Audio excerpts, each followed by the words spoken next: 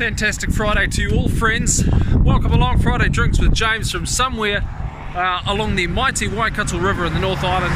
It's just coming up 3:30 in the afternoon on a Friday here. I'm out here getting it done.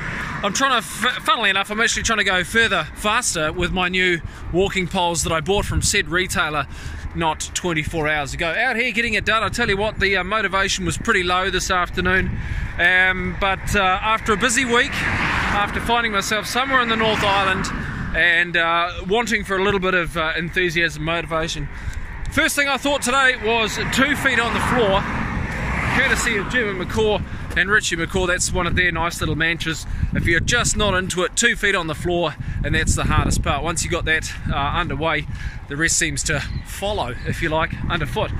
So I'm out here just doing a walk today. That's all I'm really doing. See ya, g'day. He's a learner.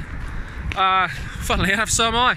I'm just out here doing a walk. I've come up about 15 kilometres up the Waikato River from Hamilton, and just practicing my poles, walking along. I'm up near Horotiu, the AFCO freezing works place that I also seem to remember Bill English talking about a few haircuts ago, which is also not far from Narawahia, just not far from south of the Bombays. Heading back down River Road into town. I've actually been found wanting a little bit. I've run out of water, so as a treat I found this little bit of roadside sustenance. So you probably won't ever catch me doing this again, but just like doing a 100-miler, sometimes you just got to do what you got to do to get through. So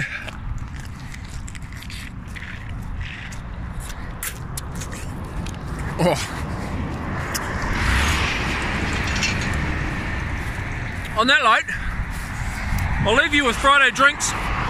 Today's drink of choice is limoncello, Italy's finest. See ya.